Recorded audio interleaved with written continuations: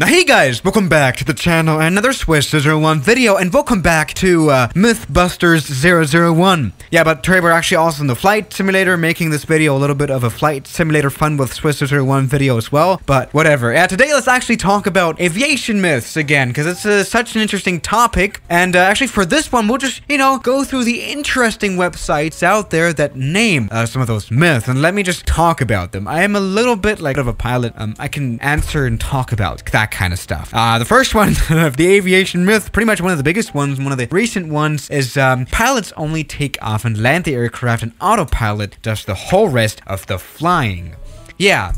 That's true. I can already say that. I mean, really, especially in planes like this one and the A320, like, in general, Airbus planes, for example, pilots are not really, plane maneuver people anymore. Yes, that's what they used to be called. No, but actually, these days, they are actually kind of like, computer managers. We have this in-flight system, which on the Airbus is called MCDU. And, well, yeah, indeed, after taking off, the autopilot will take over the whole flight, basically. We only have to do the, start here. In fact, I think pilots are, depending on the plane, actually obligated to use autopilot anyway, so they have to turn it on, right? Yes, they can fly off by hand, but, after that, the autopilot takes over. Alright, maybe this is a little low to the ground to turn the autopilot on, but here we go, for example. But it's not like we can just lay back like we could on a Tesla car that also has autopilot. No. We still have to set everything, basically, or, basically the autopilot can follow a flight plan that we've entered into the MCDU, of course. It's not like really a Tesla plane where you just,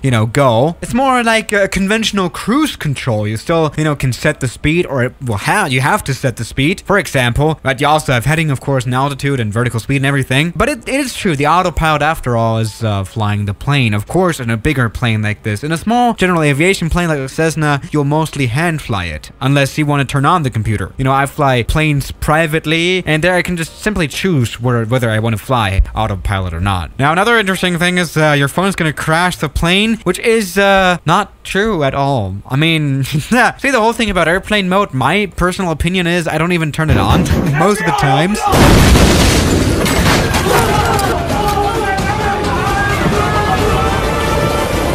When I'm flying my own plane, that's all I'm gonna say.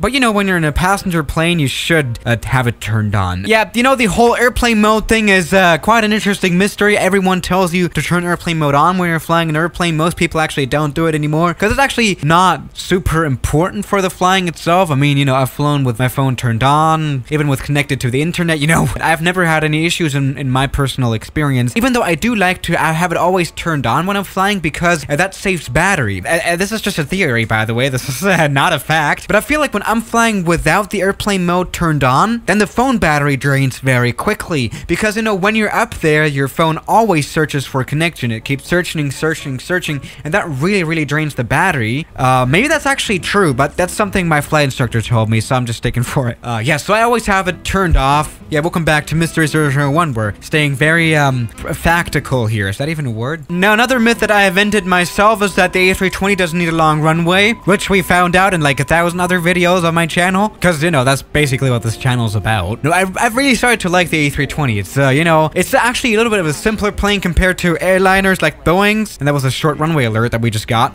which actually is a lot cooler than I thought, just pressing a single button, basically, with Airbus. The rule is just turn everything on that says off, and you're good to go. Just press any buttons, and the plane will somewhat start up. I've always managed to get the A320 actually started up, which I'm very proud of course. Let's get this plane landed while we're at it.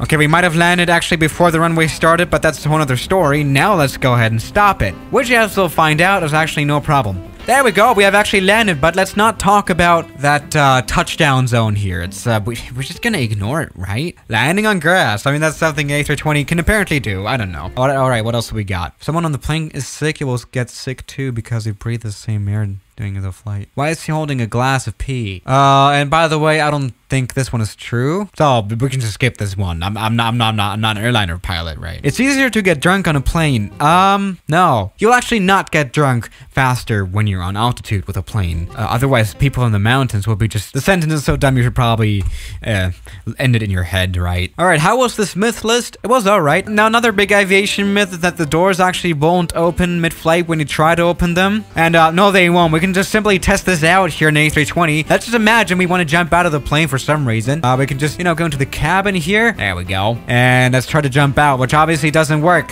We cannot even touch this here. And obviously that's because, you know, there's so much air flowing out the door that the air just locks the door inside of the plane, right? So we cannot open it. Like, genuinely, it's like almost like impossible to open it with any strength. So, you will have to get somewhat of a slower plane, for example, like, you know, some turboprop planes, like skydiving planes that are actually able to open doors mid-flight.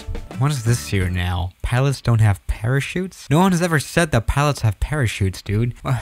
Who comes to that idea? Like, why would only the pilots have parachutes? Would they be like, oh, sorry, we just had a bird strike. Time to head out. Goodbye, everyone. Like, how would that even go? Jesus Christ. As I've already said, you cannot just jump out of your plane, right? And, well, you know, if you're not an experienced parajump or anything, like a parachute person, you're just gonna die. Because the parachuting, or whatever it's called again, is actually pretty not easy. So no, everyone's definitely going down if the plane is going down. That's all that we've got to say, and I hope that comforts you in a way. What are these sites even saying? Jesus Christ, no one even thought that. There isn't only one pilot. And they actually show a cockpit of, what is that again? Is that not a Twin Otter plane? Yeah, that is probably a Twin Otter plane. Very nice one. And what is the myth here? Oh, okay, that only the captain of a plane is a certified pilot, which is obviously the stupidest thought ever, right? I mean, how would the co-pilot, the first officer, not be a certified pilot? But actually, this is quite an interesting myth that also is spread around, like here, in Germany especially. A lot of people believe that the co-pilot, as it's always referred to, like, isn't able to fly the plane properly. Like, it's only the captain that can fly, or something, which is obviously not true. Like, as you can see, this has a perfectly usable joystick as well. We can simply get this plane down to the ground, which is not actually easy in an Airbus plane because of the fly-by-wire. Like, genuinely, it is pretty hard to get this plane, like, skydive down. Yeah, that's a whole other story for sure. What is this myth now? The autopilot doesn't actually fly the plane. The autopilot is essentially a very advanced form of GPS, providing input and support regarding direction and position. But there's always a human in control of the plane. I mean, no. Now, I know a lot of planes that only have like an altitude mode, so that really holds your plane at an altitude of like, I don't know, where you set it like, I don't know, 4,000 feet or something. And those planes don't have GPS sometimes even. So this is, I think, wrong. Yeah, what? And no, when the autopilot is in control, it's the autopilot that has the actual control of the plane. Of course, the autopilot is just following what the pilot says, but like, that is really a stupid list. I don't know. Pilots don't actually avoid the Bermuda Triangle. I'm pretty sure this photo is not even from the Bermuda Triangle. Like, you would only find these buildings here. Yeah. I mean, a really long time ago, I did fly to the Bermuda Triangle with some planes, and, well, guess what? Nothing happened. What the hell? Lightning storms will not take down your plane. And wow, what a great lightning storm that is, right? No, of course, lightnings won't actually do anything to your plane. That's like the stupidest thing to believe as well. Even though there are a lot of people that believe it. But no, I'm just gonna mention the word statical discharger here, which every plane has. At least mine does. That's all I care about. Actually, the Airbus has these as well. I think these are statical dischargers or static dischargers. Yeah, that's what they are here. These things. These are basically just for the lightning bolts too when they hit. Right? No problem at all. Small planes aren't more dangerous. No, they are. Yeah, I'm saying this as someone who flies small private planes. Well, okay, they're talking about the planes themselves. I'm talking about the flying of the planes, right? It's really about the pilot who's flying it, because obviously a private pilot is less experienced and less certified. Well, it is a worse certification for sure than an actual commercial pilot, so that is already debunked. Actually, flying small planes is a lot more dangerous, of course. You don't have to be rich to fly small. Are you sure about that? Yeah, I mean, this can be a thing in the US, where you can like get dead like lights of like private jets, but that's a whole other story. I believe this is actually just a very much sponsored article. It's always just having ads everywhere. Same with the linear air taxi. I don't know. Alright, Austrian Airlines also posted this article here, but obviously that's going to be boring because it's going to be at least factually right. You know, we need to embarrass some people.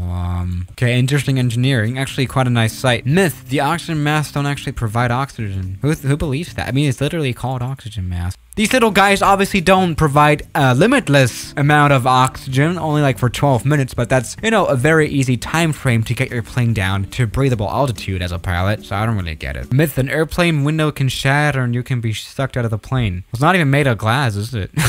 No, but that obviously rarely happens, unless, like, well, they actually named the Southwest Airlines flight example here, where, you know, the jet engine blew up and actually damaged the actual window, and yes, there was a person sucked out of the plane, very much unfortunately. That was actually a very sad day for aviation, but it does very rarely happen. 7 most annoying myths about flying. Alright, what are some annoying myths? Flying is expensive. Have you ever heard about Ryanair? Flying has become more dangerous. Have you ever heard about Ryanair? Modern commercial jets are so sophisticated that they essentially fly themselves. Yeah, that's true. Pilots cut back airflow to save fuel and tinker with oxygen levels to keep passengers to still. Cut back airflow. Oh, are they reducing the amount of oxygen so people get dizzy? There is no airflow in planes. Like, I don't really get this one. Maybe I'm just too stupid. Probably I'm just too stupid, to be quite honest. Co-pilots aren't real pilots. They're just apprentices. No, you have to be a genius to fly. No, look at me. You have to be wealthy to fly. Yes, look at me. You have to be super fit to fly. No, look at me. No, you just have to be properly rich and have something in your brain to fly. That's all we have to do, really. There's no seat row number 13 on board a plane. Let's find out, actually. I do wonder, actually. I don't really remember. I think, actually, there isn't a number 13, because obviously 13 is like a unlucky number or something. I mean, that's what we have the flight simulator for. Are there any seat numbers here?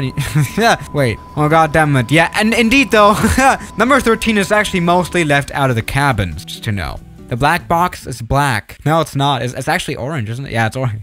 Yeah. All international pilots speak English. Yes. I mean, even though if you're like flying nationally, for example, like, you know, if you're flying just in Germany as a German, for example, you can actually speak German on frequency, which I do. Yeah. Plane's the safest transportation. Fact. I mean, after all these websites are saying the same. Flying is okay. Just do it. Don't be scared of it. Like, what the hell? Alright. So, yeah, guys. Thank you for watching today's video. And I'll see you tomorrow. As always, good night. Now, thank you very much to all my members, especially the A380 members, Government Pizza, Riley Preston, Thomas Roach, Finian M, Laridas Lama, No You, Philip Schneider, Leo, Mark Helbling, Great Grandpa John, Toby Cook, very much appreciated, British 001, Deload, YT, Moritz Wellhausen, Jackson Hawker, Joan Matude, Darcy Hunkin, and